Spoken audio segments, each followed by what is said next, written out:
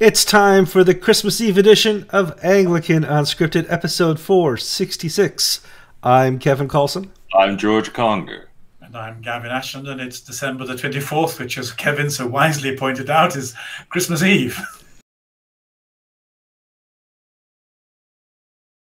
Okay, welcome to the second taping of Anglican Unscripted, where we're going to hope to avoid the rabbit trails of episode 466, take one. Now, it's a lot of fun, the three-way format.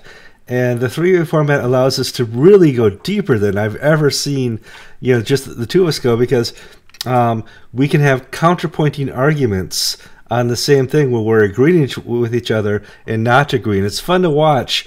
And if it happens in the future, we'll keep recording. But at this point, we need to get out a Christmas Eve episode. And you don't want to sit down and listen to an hour and a half of three geezers talking on Christmas Eve. Okay, welcome back to the show. We want to thank you for being a regular viewer. We need to grow the show. It's not fair that we just have ourselves amongst the elderly clergy people within the Anglican communion and the young millennials. We want to expand as much as we can. We have a potential audience of 80 million, if you really think about it. So it's time to grow the show, and we can't. And only 40 million of them are cranky old white men. That's right. And so we need to go beyond the cranky old white men. And so if you could share this episode, that would be really swell. If you could like it on Facebook and like it on AnglicanTV YouTube channel, that would be great. If you've not subscribed yet, subscribe. And if you want to comment, right there in the YouTube comment section, we have very nice Christian discussions all the time. Well, maybe not all the time. All the time. Merry Christmas, guys. How you doing? Great, great. We had the pageant yesterday. We've got service at 10 p.m. tonight, then 9 o'clock tomorrow. And then the rest of Christmas Day is on pastoral rounds to the sick and shut in. A lot of fun, a lot of excitement. Gavin? I'm looking forward to doing midnight mass on the internet because looking at my options, I decided that was the most responsible and creative way forward. Kevin. Well, your whole family's at the house this weekend too, right?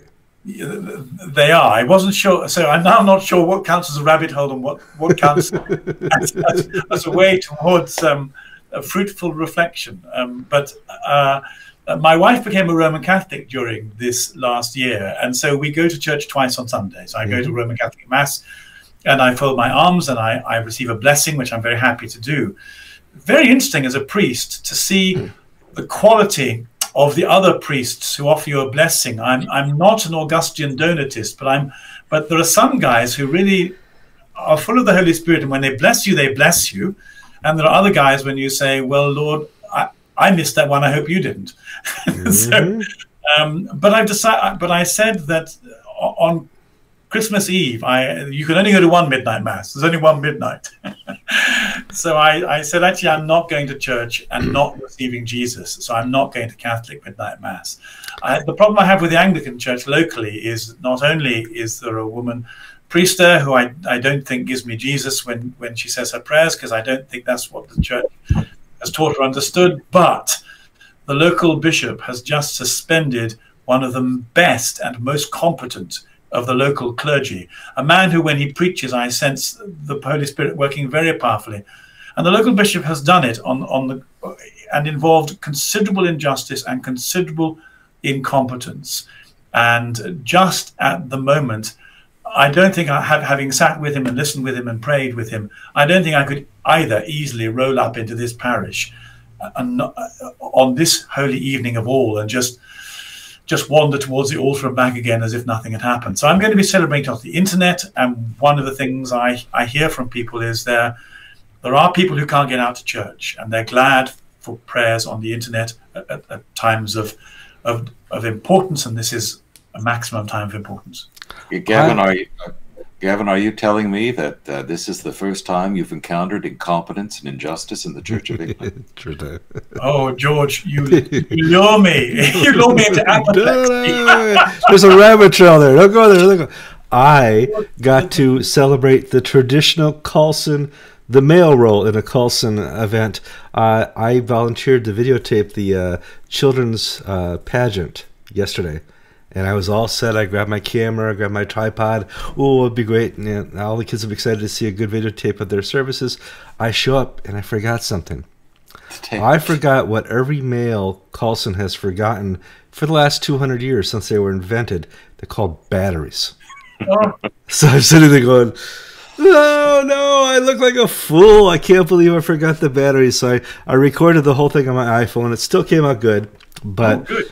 You know, it's the Carlson tradition. And I remember Dad doing this. And I always get in trouble with Mom.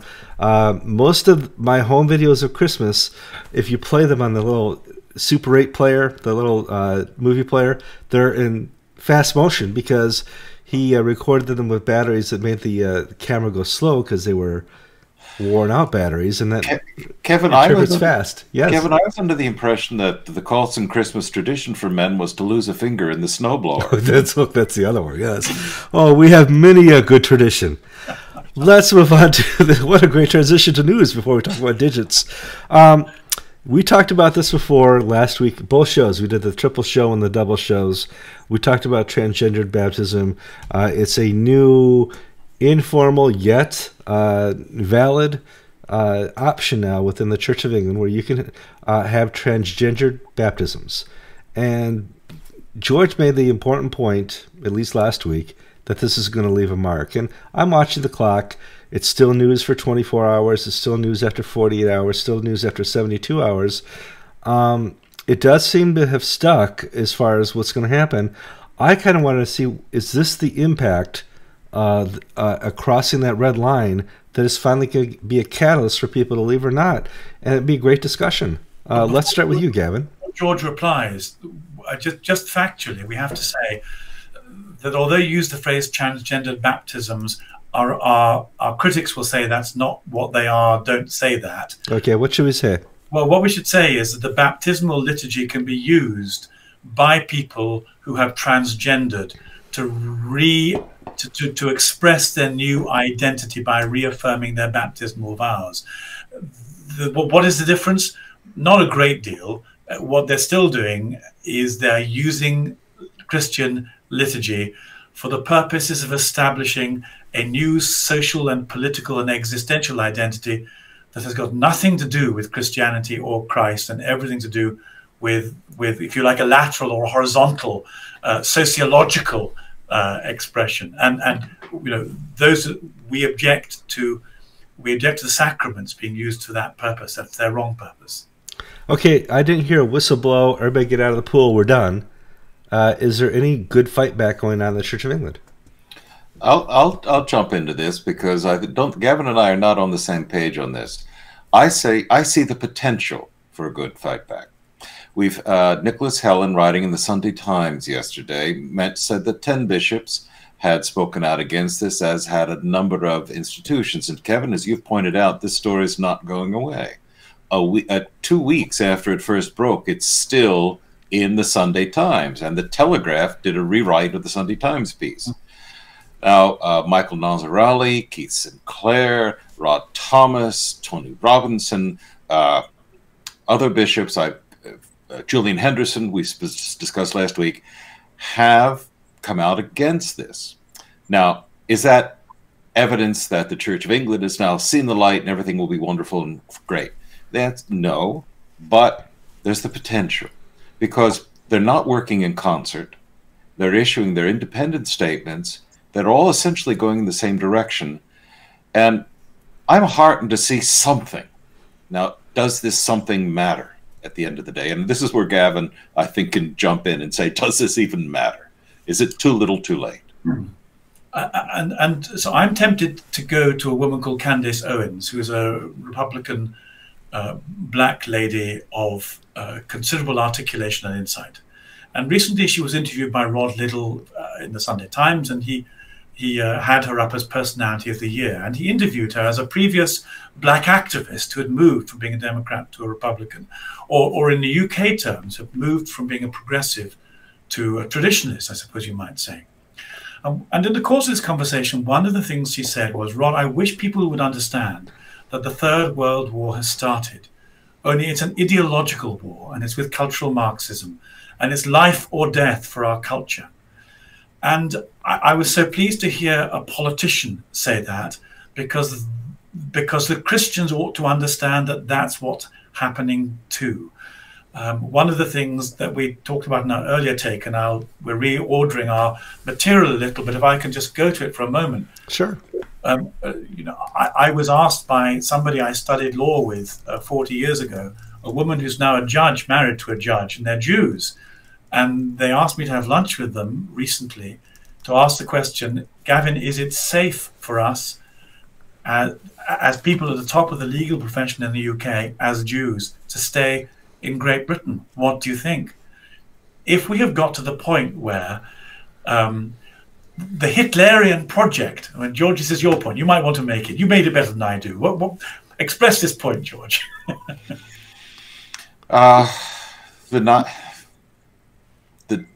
I'm not sure which point that you're referring to that I made. Gavin, pick the better one that I made and go run with it, and then I'll hop in. Okay, so George, the point that you made so eloquently earlier on, which I was very moved by, and I'm still sifting through it, I think it's very powerful, was Hitler appears to have won the Second World War, because the things that Hitler set out to achieve appear to be happening. Okay, it's 50 years later in a slightly different guise, but the Jews are being expelled from Europe. Freedom of speech is being cracked down, and totalitarian identity groups are triumphing over lesser identity groups. It just happens to be taking the form of cultural Marxism rather than ethnic fascism, but there's very little difference. So if Hitler's ideas have triumphed, and one of the things we're saying is that there are so many similarities between German ethnic fascistic nationalism and Marxist totalitarian categories of identity or proletarian politics. There are so many similarities. Both intend to impose their categories of what is right and what is good and bad in human affairs in a totalitarian fashion that does two things. It drives out democracy and it attacks the Judeo-Christian ethic. My point is that this is so far progressed. Candice Owens is right. We're in the middle of a war. It's moving extremely fast, and it ill behoves Christians to do a Chamberlain at Munich and say, let's just be nice. I'm sure they want to negotiate a little further. I bet we can turn them round. But this is my Christmas sermon, Gavin. Are we the church of nice, or are we the church of Jesus Christ? What did Jesus call us to do? What did Christ come into this world for us to be polite and genteel, or to repent and turn? Repentance means turning around. And we have a church where institutionally in the Church of England and the Episcopal Church where repentance has no meaning tied to the traditional theological understanding of it. Well, now, for me too, Kevin asked us, Kevin, would you like to ask us what our Christmas sermons are again? George has answered. Oh, jeez.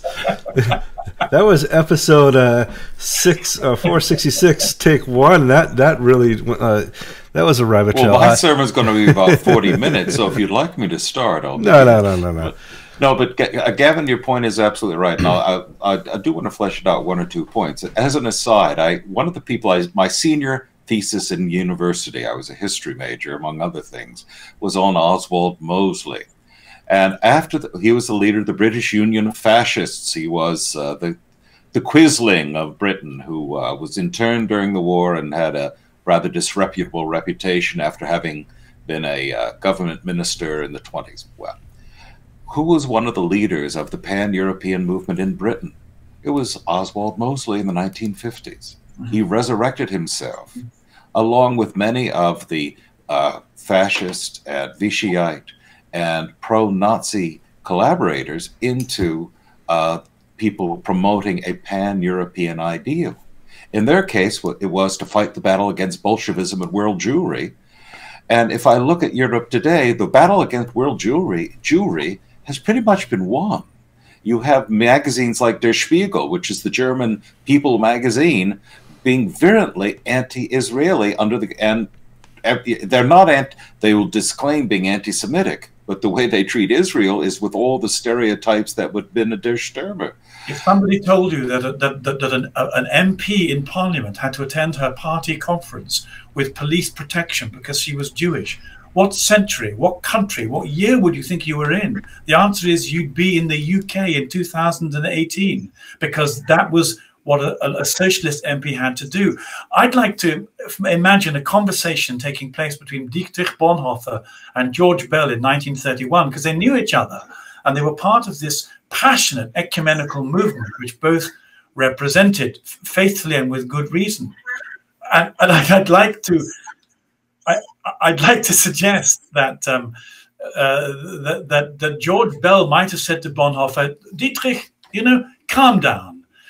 We have such good ecumenical relations in Europe at the moment that politically we just need to get on a bit better, and we'll be able to bring a great deal of leverage against Mr. Hitler's project. And of course, Germany is the most cultured, the most civilized, the most gemütlich society in Europe. How could you possibly think that it would fall within the next few years into total barbarism? And let's credit Dietrich Bonhoeffer with preternatural foresight, which he didn't have, but he nearly had. And he would say, my dear Bishop Bell, I promise you that in 6 years, you will be driving to the station to collect our German Jewish children, to save them from being burnt and gassed alive in concentration camps. That's how long you've got, Bishop. What are you going to do? Will you go and see Mr. Chamberlain and tell him that Mr. Hitler is not a nice man who doesn't do the things he says he's going to do? Now, I think there are so many similarities in the UK in 2018 with Germany in about 1931 or 1932. Your Antifa activists on American campuses are behaving in the same way, using the same language and the same techniques for the same reasons as the brown shirts did in Berlin. It's the same. The fact they call themselves anti-fascists mustn't bamboozle us into not recognizing that they are fascists and they are attacking democracy and freedom of speech. The Christmas sermon is this: Christ came into the middle of the darkness to defeat the darkness, death, and evil, and to bring the human beings to life and to light. We are first of all in a metaphysical struggle with evil. And if we don't take up our inheritance in our recognition of evil, our naming of evil, and our dealing with evil, we will be overcome. There are moments in history when that becomes most intense, and we're at one of them. Gavin, let me jump and take something that I read today in the Times of London. The Times of London, Kaya Burgess, the religious affairs correspondent, had an article that essentially said that Justin Welby should stay out of politics. And it gave the results of a survey that said that most people think Justin Welby should sit down and shut up, even though they agree with many of his populist opinions. Should Justin Welby sit down and shut up and not talk about the Trade Union Council, not talk about all the various things that MPs get themselves up to? Or should he be talking politics, which is justice, truth, freedom, protection of the Jews, things of that nature? In other words, where do you stand on this? Where would you be? Okay, well, first of all, he has never mentioned protection of the Jews, so don't credit him with that, because that would change the argument. I froze a little, so I'll repeat it again. He has never talked about protection of the Jews. But my understanding is that Justin Welby is a kind of theological Neville Chamberlain. In that, so for the moment, our progressive culture is Mr. Hitler. And he has gone to meet our progressive culture and to talk to it and come back with a note saying, we can trust our progressive culture and we can get along with it. We can do business with our progressive culture. Let's just accommodate ourselves a little more to its demands. He doesn't understand that our progressive culture is like Adolf Hitler and that actually it has ambitions that will crush the Christian witness. He's making a very serious theological mistake. And when Lambeth Palace answers in his name that Jesus was political and responded to political questions with political answers, he has made the kind of theological error that you would expect only in a rather dull adolescent. And I cannot believe a serious grown-up Christian can make in this day and age. Now, well, what about blessed are those who do not leave a carbon footprint, and Jesus' sermon about the Farm Bill? I remember those clearly in the Gospels, Kevin, don't you? Recall Christ's injunctions of how to vote Labor and Democrat and everything. So you're asking about whether Jesus was political or apolitical. Jesus was clearly apolitical, but the Old Testament has been rewritten. And we remember George Orwell's famous quote, "He who controls the past controls the future. He who can rewrite history can write the future." And that's exactly what's happened. Jesus is no longer the savior of the world. He's been rewritten as a social justice warrior. He's more interested in climate change than your soul. He's more interested in making sure we have mosquito nets in Africa than he is in your soul. And Jesus has been completely rewritten from his apolitical, obvious teachings to what we want to find out in a church that doesn't want to believe, they just want to do. And that's where we are. If I can read out Lambeth Palace quoting Justin Welby, because this is the heart of the difference between us, and build on what Kevin has just so clearly and helpfully said. So Lambeth Palace said the Archbishop's been asked to stay out of politics. His response is, that's not what Jesus did. No wing of party politics, left or right, can claim God as being on its side, despite the fact that Welby takes the left. But Jesus was highly political, and if we are to follow him, we must share his concern for justice for the poorest and most vulnerable. That is always political. If Christians don't speak about injustice in society, it's tantamount to ripping out sections of the Old and New Testament. This simply is not true. The difference is, if we go to Matthew 25, which is the if you like, the socialist charter to back this up, it's undoubtedly the case that we will be judged according to the level of our genuine compassion for people around us. But the socialist progressive movement delegates this to the state.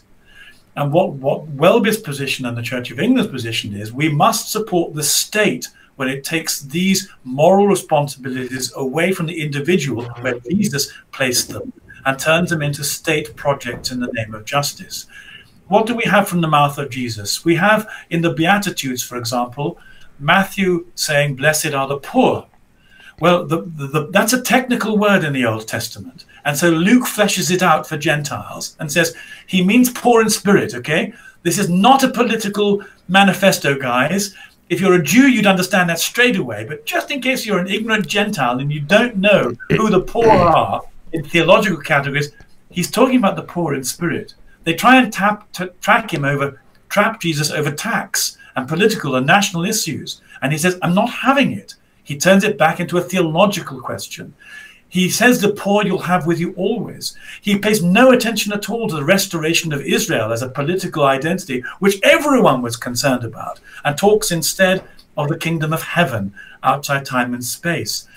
I always wanted to be a Christian socialist because it was cool and easy to do and easy on the conscience, and because politics is easier to grasp than metaphysics. But actually to be in the spirit is to understand metaphysics and the spiritual. And politics is a cheap, second-hand way out. And it goes against what Jesus taught. And the fact that the Archbishop can say, with his left-leaning political values, as if he's holding the middle ground, when all he is doing is parroting socialist propaganda, if he can simply say, Jesus was political and so I am, this is a very serious misreading of the gospel. Kevin, am I correct in your saying that the Archbishop of Canterbury's press office said that the actions are tantamount to ripping out sections of the Old and New Testament? Yes, that's what they said. Well, that takes us back to the transgender issue, because I'm pretty certain that the Church of England has ripped out sections of Romans and sections of Deuteronomy and Leviticus and some of the epistles on human sexuality.